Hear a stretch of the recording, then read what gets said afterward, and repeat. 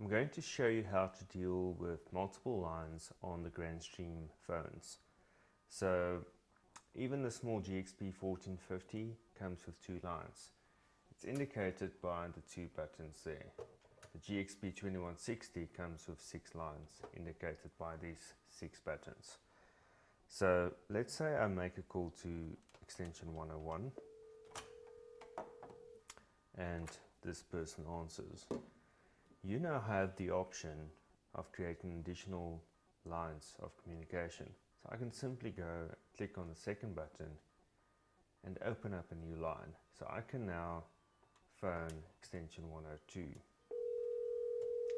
and we can have a conversation, and I can simply swap between these two lines by pressing the buttons, which will, if I do that, extension 102 is placed on hold with music on hold, and I'm back to this call here. I can simply go back. Extension 100 will now be on hold with music, and I'm back. So it's as easy as that.